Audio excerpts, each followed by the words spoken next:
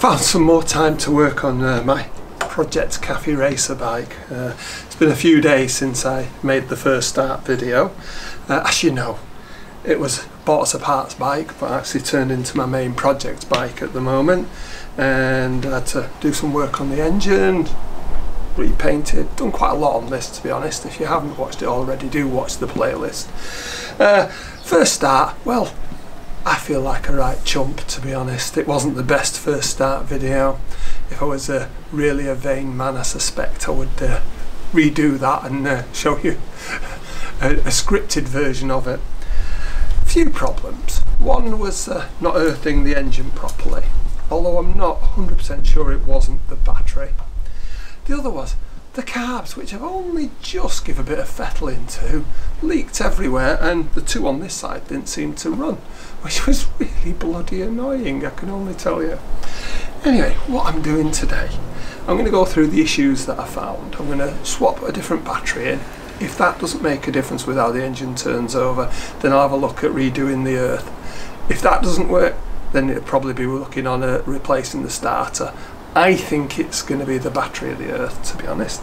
I'm going to have the carbs off. I'm going to give them another blow through and another look at, perhaps a little bit more of a look at. I'm not going to make this video about that, but and put them back on and see if I can get it on running on 4 cylinders and starting reliably. That's the plan. Let's see what happens. This battery is the one I actually got with the bike, and I do know that before I got it, it had been sat in a garage for 5 years, and so I'm not sure if it was a couple of years older than that.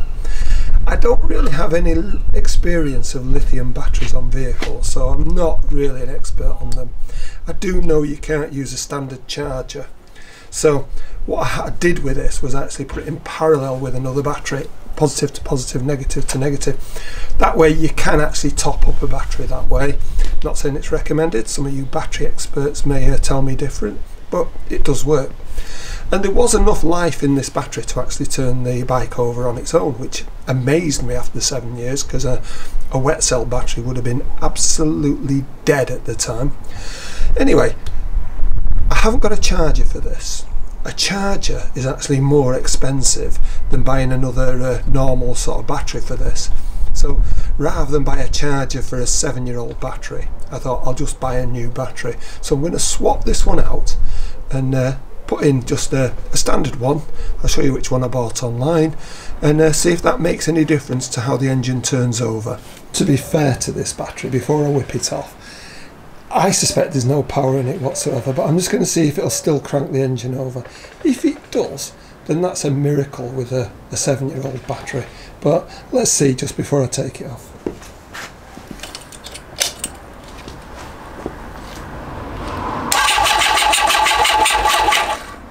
So as you can see, even now after all that we did, I've not charged it again. It will turn the engine over and then it gives up. And I'm wondering if it's that that's causing the issue, and even when we've got it in with another battery, that it's just making it that bit too weak. We'll have to see. I'll swap the other battery in and we'll see how it goes. For whom the bell tolls.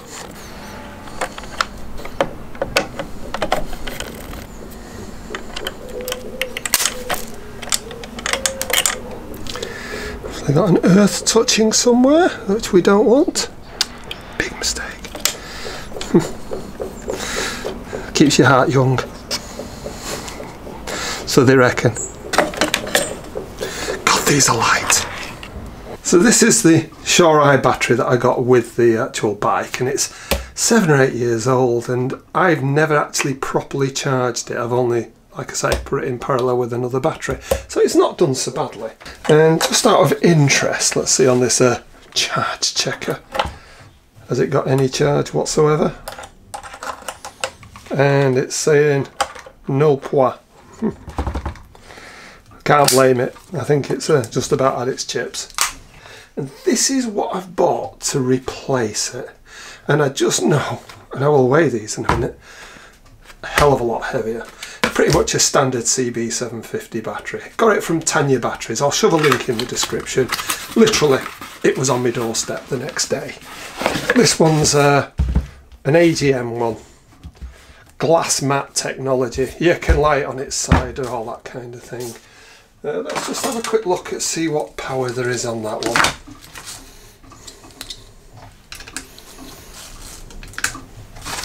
Well, it's come fully charged, so expected that anyway. The SOHC Lithium, 1 kilo 64 grams. And the AGM, 4.7 kilos. So that's 3.7 kilos heavier. Virtually 5 times as heavy. And it feels 5 times as heavy. It's about 1.5 centimetres wider. I think it's about the same in that. Yeah, maybe a tidgy little bit. We'll stop using the word tidgy. Maybe a little bit smaller. Yeah, about 0.5 centimetre.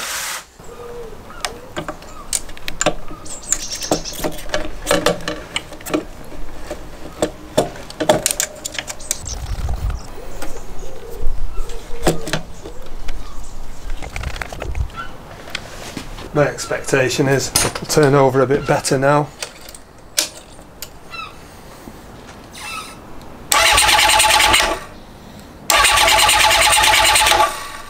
That sounds healthy enough.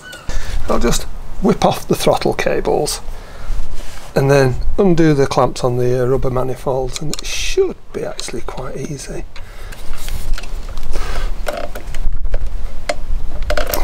Easier to get these out once I've got them loose. I've undone the 2 clamps on the other side. Now luckily it's a warm day. I've already not got fuel connected. I do expect there'll be some fuel leakage no matter what, but these manifolds, oh look at that. They almost want to come off. Whip that up there.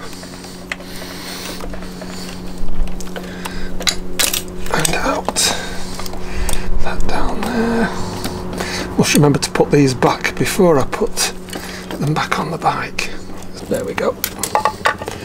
And I've also got a little box to put them in so I don't leak fuel everywhere.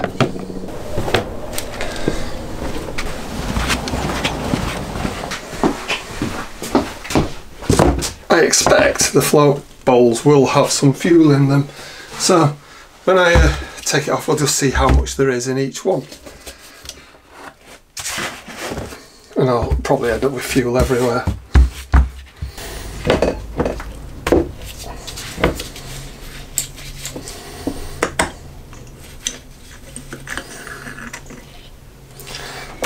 So, not a great deal, but there is fuel in that one.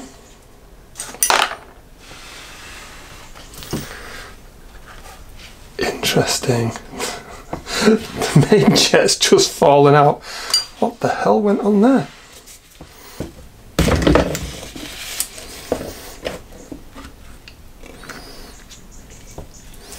And again, there is fuel in that one, and it is a bit low.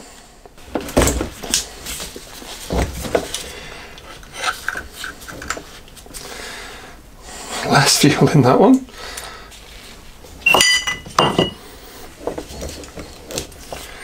And last, which I think was the flooding one.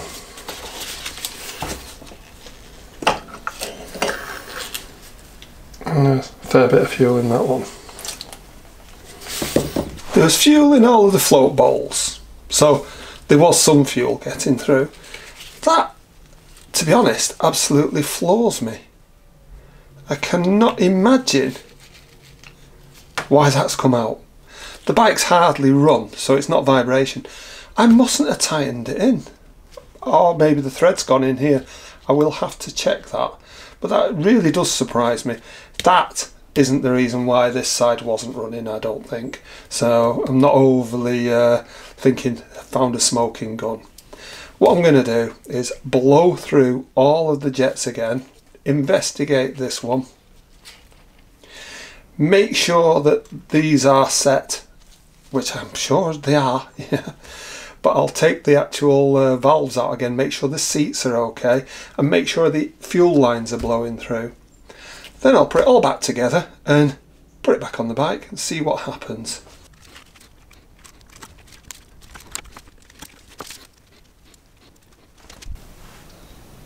there's nothing obviously blocking the actual float valves.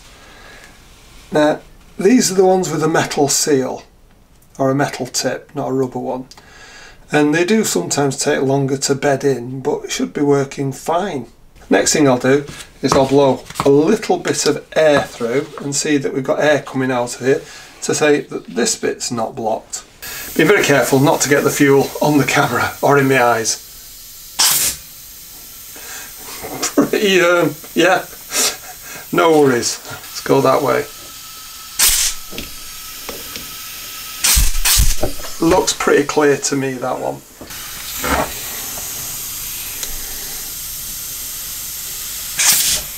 Yeah, and that one.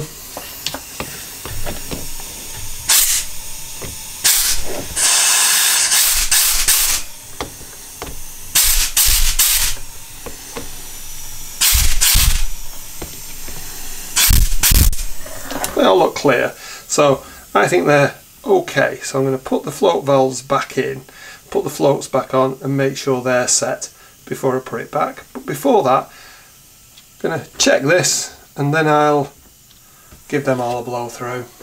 There's definitely a thread in there and it does look absolutely fine. I cannot for the life of me imagine why that came out, and yeah, it's clear.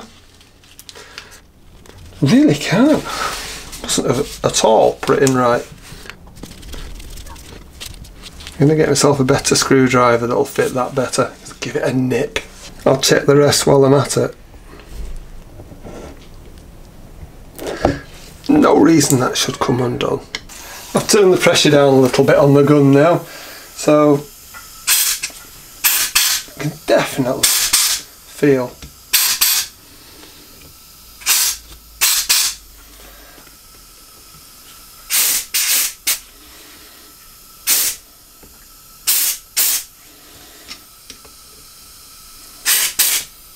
I'll go through, check everything. I'll open the slides up and make sure I can feel air coming through.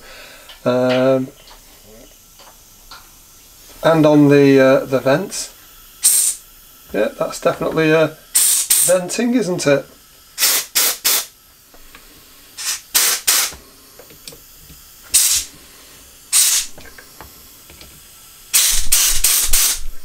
Just take the spring off so that I can open these and check that everything's blowing through in the way that I would expect. Blown everything through and I'm quite confident it's working. These little vents here, this one vents out of here into the float chamber and then from there to atmosphere, same the other way, and they're all working great. I've done blowing through the jets on the front. I can't see that there's any reason these carbs shouldn't just carb now. Having blown everything through, I'll get the floats back on, check the float heights, put the bowls on, put them back on the bike. Can't see why these just wouldn't work. Well, listen carefully.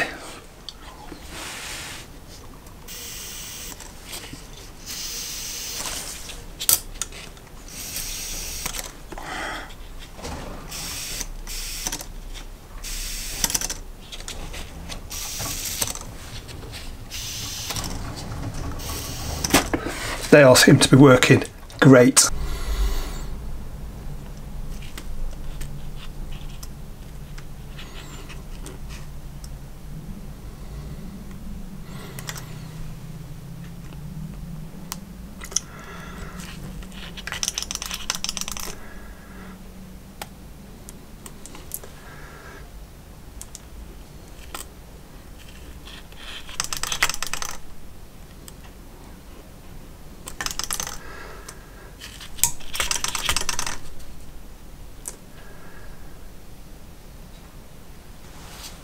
They all look good to me. The final thing before I put these on, I'm going to look very carefully to make sure I can't see any splits in the tubes. I've had that as a problem with a carb in the past. There doesn't seem to be anything that's causing an issue with any of these. I might just give them a quick blast through with some carb cleaner. Now that one's got a little bit of markings on it, you know, like someone's pulled it out in the past and maybe put it back. I will just give that a little bit more of a look at before I put it back on, but it doesn't look like it's got a hole in it.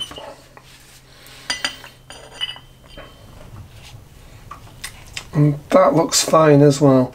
What these are is that if it overfills, it drains out through here. Now, that could be what was causing this one that kept leaking, but can't see any reason why. Right, I'm going to give these a blast with carb cleaner and put them on. A couple of the gaskets that came off. Right then. So.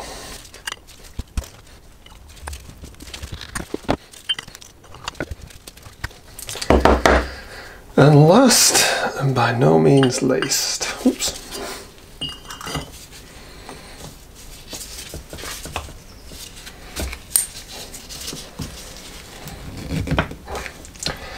Right, now I can't see why they should be causing a problem. All the air screws are set to 1 1/4 out at the moment. I did use my special tool and I even measured it again. So I think these are really okay. I've put a pipe in so I'm only connecting into one area. Both sides have got equal chance of fuel getting to them. Should be okay. Let's get these carbs on now.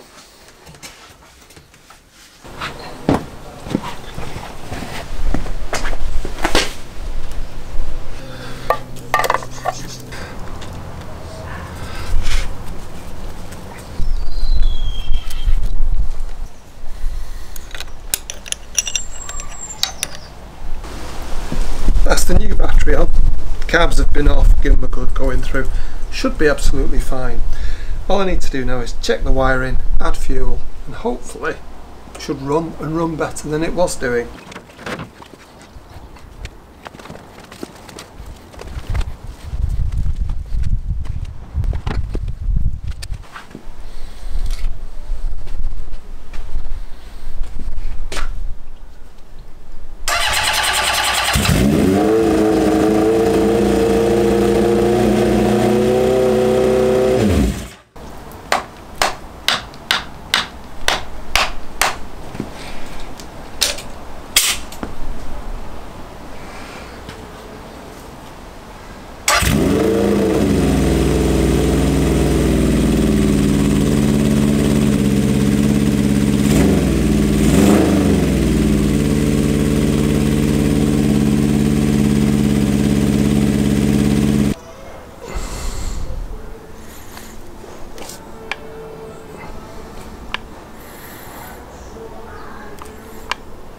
I'm going to swap the SOHC lead with the one on the other side because it's not running on those two cylinders, which should be nothing to do with the HT, but I just want to rule it out first.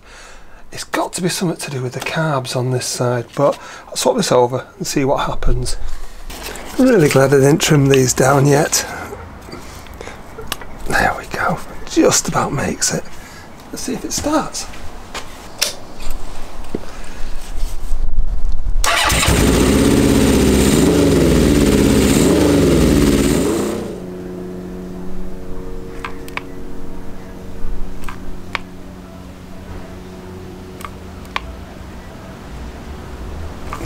Definitely nothing to do with the plug leads or the plugs.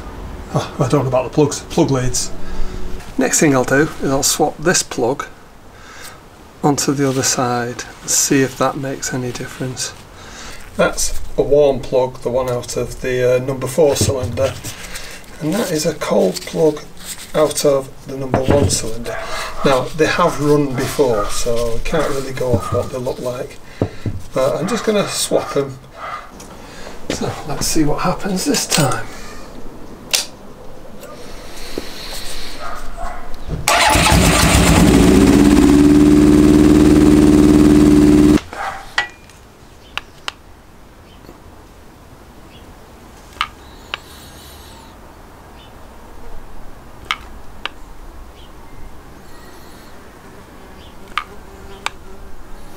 I've topped up the fuel reservoir, so we should be getting fuel coming through. And we are. Absolutely no question about it. And just to add a little bit to the fun, I noticed when I came to look at the bike yesterday before I got it out, this decided to leak a little bit of the oil. It wasn't at first, so hopefully it's nothing big. Looking from here, I think it might be the oil feed pipes or something like that. We'll have to have a look at them. I was very disappointed when I saw the oil underneath the bike, and like you do, you think it's going to be something that you've done. A seal missing, a gasket not done properly. Anyway, I've looked at it a little bit further now, and I've come to the conclusion that it's not this oil pipe, but the one behind it. I've done that old trick of putting some paper, well, give it a good wipe over, putting some paper around different parts of it to try and work out what's the high spot that the oil's coming from, because that is where it, you know, unless it's squirting upwards, is going to be where the leak is. In this instance, what I've found is that the top, where I was hoping it was the washer, seems to be absolutely fine. In the middle, I've put some round, and there is a little bit of oil on that. So I think it might be the pipe inside, or the join where the pipe joins the fastener at the top. And down at the bottom here, it is definitely a lot more oil. So somewhere around here, I think the pipe has actually breached. I was thinking it might be the seal at the bottom as well, because obviously that's where it's dripping off. But it drips off the lowest bit. It doesn't drip, you know, it doesn't drip upwards. So it's definitely fine there. So I'm not going to worry about that too much. I'll probably have a look at that when I've got the big issue sorted, which at the moment seems to only run on 2 cylinders for most of the time. I've obviously cocked up somewhere with the carbs. I was thinking it's got to be the fuel supply, but I've swapped the pipes around a few times. It doesn't seem to be that. So I'm going to have the carbs off again, have another quick look at them, see what happens there. The oil leak's not going to kill it in the meantime. And if you listen carefully, you can hear the wonderful back end of the British summer, which means I actually don't think I'm going to ride this bike this year, but I'm definitely going to have it ready to go for the start of next year. So let's crack on with that.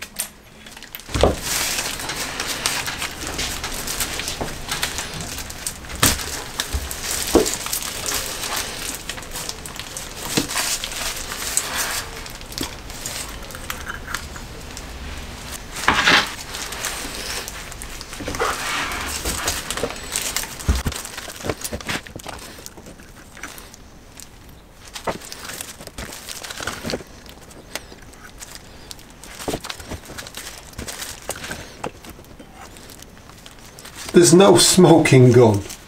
Everything looks okay in here. Now, it's these 2 carbs that weren't giving of their best, let me say. And my first thoughts were that this pipe, or the feed here, isn't working correctly. So that's what I'll investigate first. The next thing I'll have a look at is the needles. Just check that all 4 needles are at the same, because I think, you know, just in case these are a lot lower, maybe closing it off more.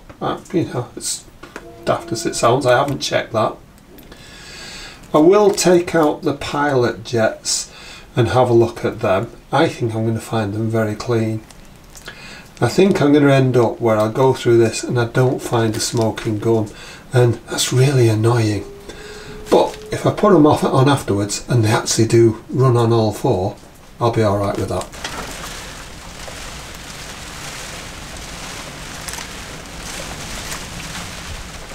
Flow heights all look absolutely fine. Now, by blowing into this tube and lifting the floats, I'll just see if it seems like the pipe is clear. So, keep a constant pressure on this, a bit of lung pressure going on. See if you can hear the noises over the top of the rain.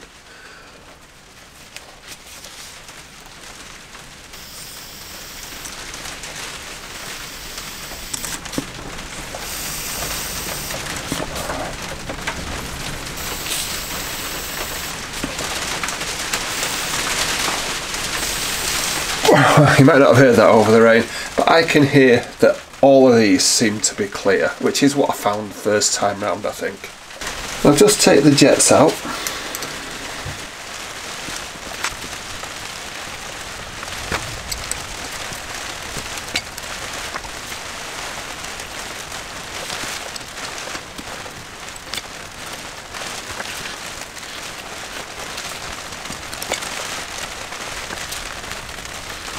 Now they've all come out easy enough, which sort of indicates they must have been done recently. They look clean. I'll have another look at them and I'll have a look down the holes, but I can't see anything wrong there straight away. Like I say, no smoking gun yet. And with the jets out, I can see the needles are all down at the same level, so they're all set the same, so it's definitely not that. I check these front airways by spraying a little bit of carb cleaner in them and looking at where it comes out, and I can see it's coming out there from that one,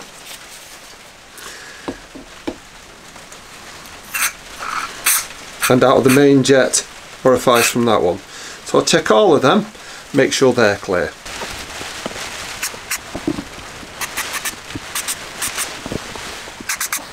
So they all look good. Well, I think I found maybe a bit of a smoking gun. You might be able to just see, this is the pilot jets from 1, 2 and 3, and number 3 looks reasonably clear, and so is number 4. Number 2 is a little bit blocked, and number 1 is definitely blocked. Now, although they look really clean on the outside, I think it might be that some petrol has gummed that up, and that might be entirely my fault. So I'm going to give them a clean and put them back in. These jets are very, very fine. Much finer actually than what it looks like, the holes at the end. So you do need a very fine wire. A number 11 from an electric guitar, I think it's the high E string, is the one that I keep in my toolbox. I'm going to see. There we go. And I'll use that to poke it through. You can get files for nozzles off oxyacetylene torch and the like. They're usually far too big. Number 11, give it a good poke through. Well, I'm quite hopeful, having found the pilot jets being blocked. So I've cleaned them out. I've checked all the jets, I've checked all the airways again, I've reset the flow tights, I've checked that, you know, it looks like these should be working without any blockages whatsoever. I've bench set them so that they're just open. Now, I think these carbs are about as good as I can get them without actually having them running on the bike. So if it doesn't run on all cylinders now, I've probably got to investigate elsewhere else. I don't really like starting bikes in the workshop. I mean, I can do, but I like to take a bit of care. So I've got a fan that blows out, I have the window open, I know where the fire extinguisher is, I've got some blankets to throw over if something goes wrong, and the fuel source I'm going to use is near the window, so if you have to grab it out and drag it outside, I will do. Should be no problem. I've put the carbs back on, I've checked that there's oil, I'm going to connect the battery up, connect the fuel up, see if it leaks out. No doubt we'll get a little bit of dripping carb. You seem to always get that. The actual float valves take a while to run in. Yeah, they don't always seal immediately, and if they get any kind of muck go through whatsoever, they'll leak for fun. It's just, you have to live with it. It's why Honda put the pipes on, so that it trickled out somewhere where you didn't always see it. Right, so fingers crossed.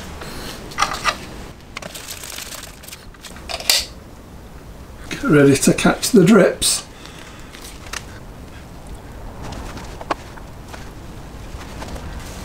It seems to have settled at that and nothing's leaking out. Those are the famous last words that mean something will leak now.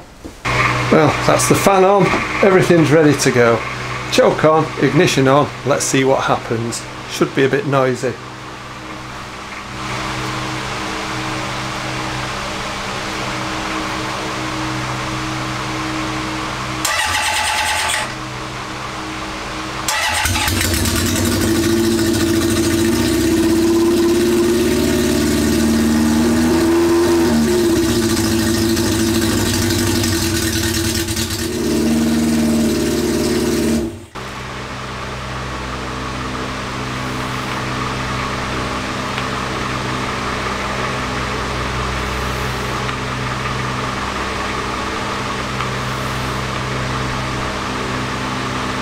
Let's run it for a little bit longer and see if it suddenly chimes in. It does happen.